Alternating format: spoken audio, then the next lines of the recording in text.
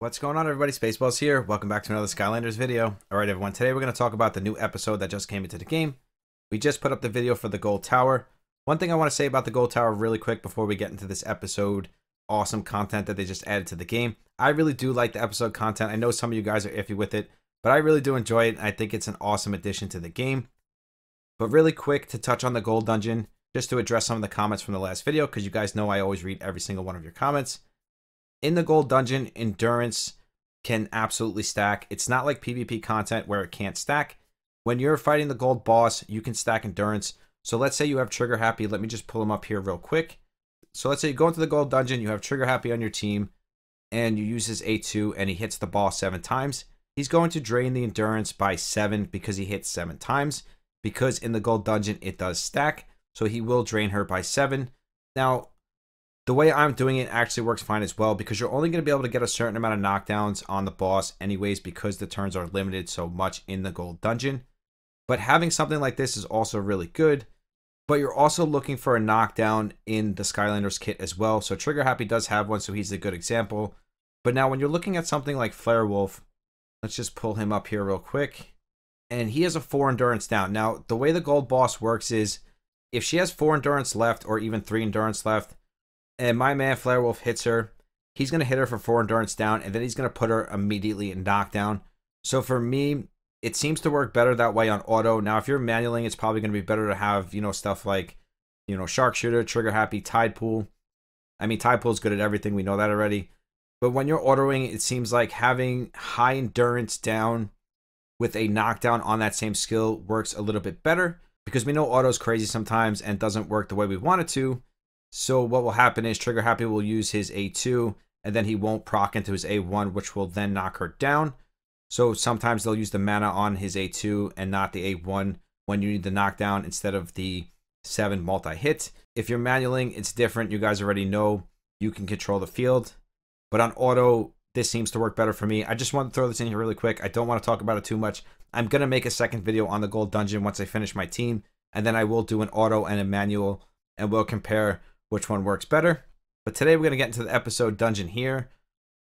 I don't know if it's called episode dungeon or story, whatever you want to call it. But first, let's talk about the episode pass. Now, this episode pass has fantastic value. At first, we were looking at it, we're like, wait a minute, 30 bucks 3 times, that's insane, $90.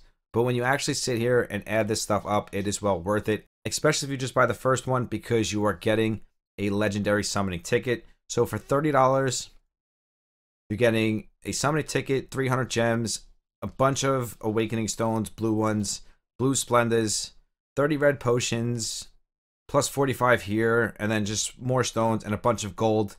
So if you look at the current packs in this game, and you look at the $100 pack that has a legendary summon, and then you look at this for 30 bucks, this is way better value than any value I've ever seen in this game.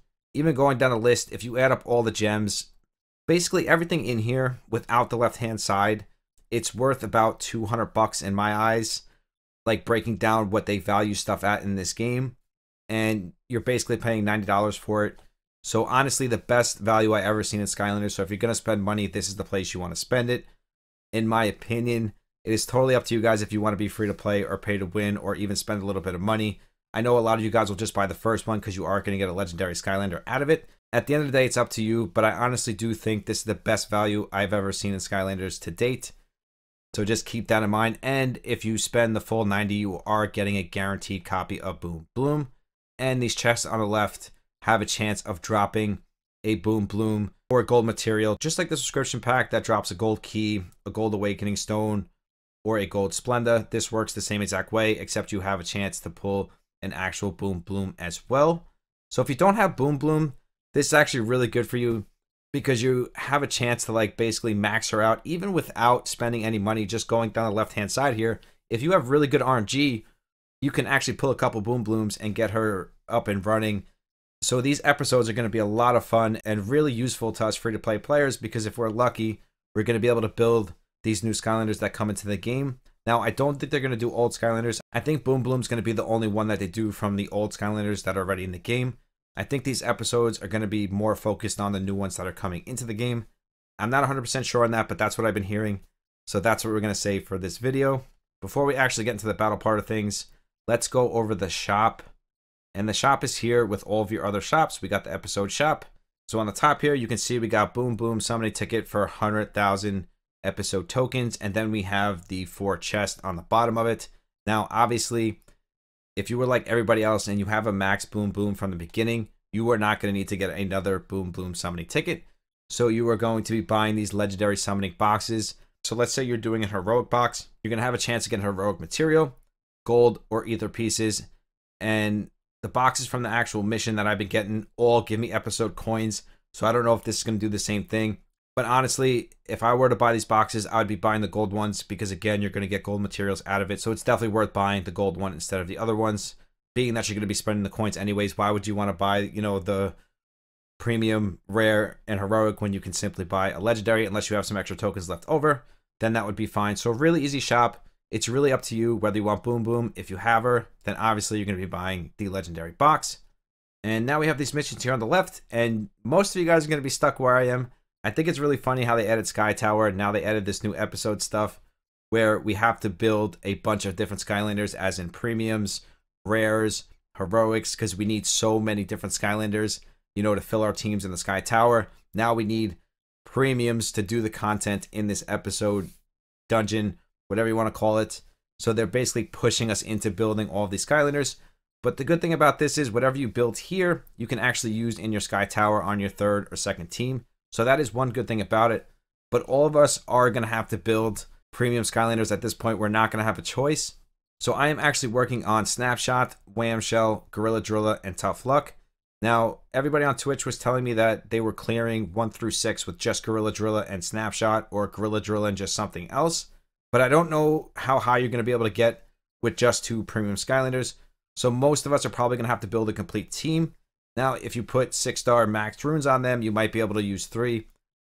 You're really going to have to test it out for yourself. For me, I'm just going to build a team of 4, farm it up together, build it together, just to get it out of the way.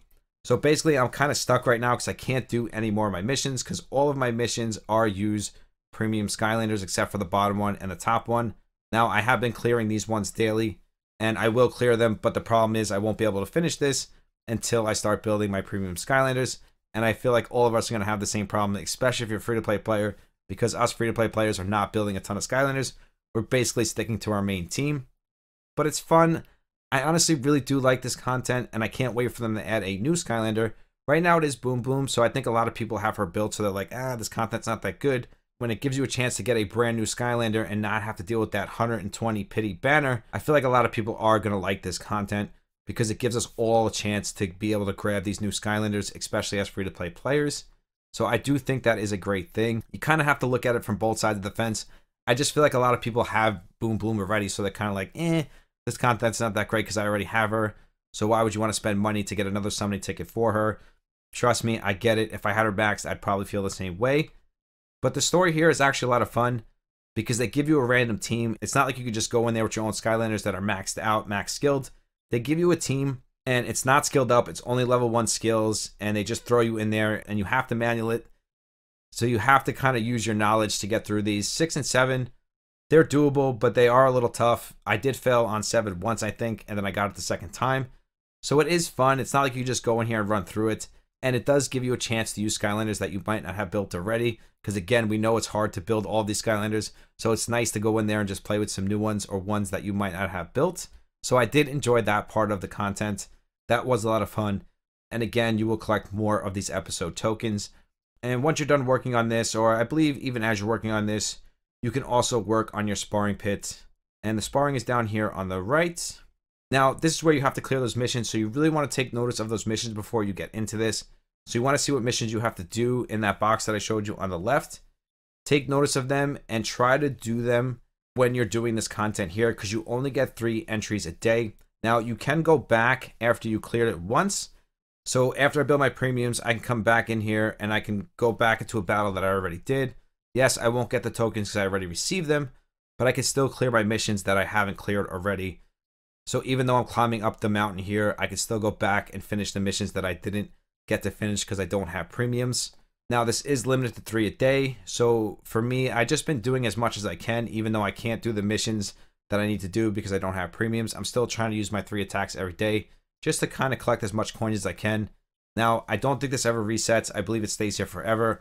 I'm not sure how they plan on actually doing this. Maybe they're going to reset some of these episodes. Maybe they're going to bring in 4, take 1 out. We don't really know yet. So I don't want to say that it's never going to reset, but I don't think it's going to reset anytime soon. So I'm sure you guys have plenty of time, especially when they expect everybody to build all these premiums or have these premiums built already. I'm sure they know that a lot of us don't, and we actually have to build them. So now my next mission here, all I have to do is click on 1. Then we have our first battle, and then you see on the bottom, now we have 3 of 3. So that means we have 3 attacks for today. So I can do this 3 times. So essentially I can come down, clear it, and I can do my missions on the left-hand side. Obviously I can only do the top 2 for now, but to actually beat this whole thing, I'm going to have to go back and use my premium units. Eventually I will start building the premiums. I just haven't been in the mood to start yet. So we're going to click here on the enter. I'll show you guys a battle and then we'll wrap this one up. So again, I'm just using the same team that I always use. So now what I like to do is come in here and look at my missions before I actually go into my sparring pit to see if I can clear any of these. So we have just clear sparring with Boom Boom level 7, which we're going to do right now. That's easy. And then on the bottom, all we can really do is clear with this poison damage. So these will basically finish themselves, so I don't really have to worry about any of that. So let's do an attack and then we'll wrap this up so you guys can see what it looks like. I'm sure you guys are already doing these attacks as well, so you already know what it looks like. Now, these battles are 4 stages. As you can see on the top left-hand side here, we got 1, 2, 3, and 4. Now, they've been fairly easy for me, but I have a feeling once I finish these 3 attacks and I get into my next 3 attacks, it's not going to be so easy. Let me know in the comments, guys, if it gets like really hard to the point where you can't even auto. I have a feeling that's where it's going to get. I don't know for sure because, again, I'm not there yet, but something is telling me that it's going to get to the point where I'm not going to be able to auto anymore, and I'm actually going to have to sit here in manual. Right now, we're looking good. We're looking strong. But in the back of my head, something's telling me that like once we get to like the last couple stages, like right before the end, it is going to be really, really tough to finish these, and I'm probably going to have to manual them. Now, you guys know I'm a lazy gamer and I hate manualing stuff, but I will do it just to beat the episode, of course. I feel like everybody that plays this game is going to want to eventually beat this episode, whether you have Boom Bloom maxed or not, just because it's fun content, something different, something fun to do. Same thing with the gold dungeon. And again, I know it's not fixing the gold problem 100%, but it is fun to just have new content, even more content for that matter. Like now, like when you grind adventures, you actually get another ticket to go battle somewhere else, which just makes more content and just makes the game more fun. So it actually gives you a reason to want to grind adventures. And like, I just love when there's different content all over the game. That's one of the main reasons I used to love CCG, because CCG just had so many different things going on. They had the world boss, they had the pirate ships, you know, they had all the events. Like they just had a bunch of different stuff going on. And I like that different kind of content where you can kind of just keep yourself occupied and just do different things. That's not the same thing over and over again. So you're not literally just staring at the screen, seeing the same thing 100 times over. So again, our team is looking a little low. I just noticed our stink bomb is almost out of HP. Hopefully he'll make it through. I think we're going to be okay, but this just brings me back to what I was saying before. And I think that I'm going to have to start manualing this stuff instead of autoing it. I don't know if we're even going to get through this. That is the funny thing. We should be okay. I think Road Brawler will be able to pull the win out along with Flare Wolf and Pit Boss. Flare Wolf is a destructor. As you can see there, he puts up a ton of damage. So we're okay here. But I think after these 3 battles, I am actually going to have to start manualing this. I think I kind of answered my own question there. But still, let me know in the comments, guys, if you're manualing or autoing this content. I would love to know. I'd love to hear your feedback in the comments. And you guys know if you write comments, I always answer you guys because I love chatting and talking with you guys. So I think that covers everything. This is really self-explanatory, guys. Like, there's not really much of a guide I can give you here, except for what premiums you should build. And again, I am building Wham Shell, Gorilla Drilla, Snapshot, and Tough Luck. Now, you could build Rattlesnake, or if you have Rattlesnake built instead of Tough Luck, that's fine. Like, you can make substitution. You could build Rocky Roll instead of Tough Luck. It's really up to you. Try to make a solid base team. And the reason I'm going with Wham Shell is because he's kind of going to be my defense tank with the Provoke. And then I'm going to have Tough Luck, Snapshot with the Freeze, and I believe he has a Diminish as well. And then we have Tough Luck that also has the Poison and Diminish. So it's just a really well put together team, and that's why I'm going to go with those premiums. Like, other than that, there's not really much to talk about here. I think it's great content. It's a lot of fun for me. Let me know if you guys are having fun with this content. And again, if you're not, it's probably because you already have Boom Bloom, so it's like kind of turning you off. But I promise you in the future, they're going to be adding new Skylanders. If you have any questions, anything to add on, please let me know in the comments. Let us know in the comments. We're so close to 2.5k subs. Once we reach it, we will start another sub celebration giveaway. Thank you guys so much for the support. Really, we're still growing so fast, and I cannot thank you enough. If you want to follow me on Twitch and Discord, that is linked down below. We do 2 monthly giveaways on Discord, brand new giveaways on Twitch. If you want to be a part of the exclusive cookie giveaway we have going on, I'll link that video for you right here. As always, I love each and every single one of you. I will see you in the next one. Spaceballs out. Peace.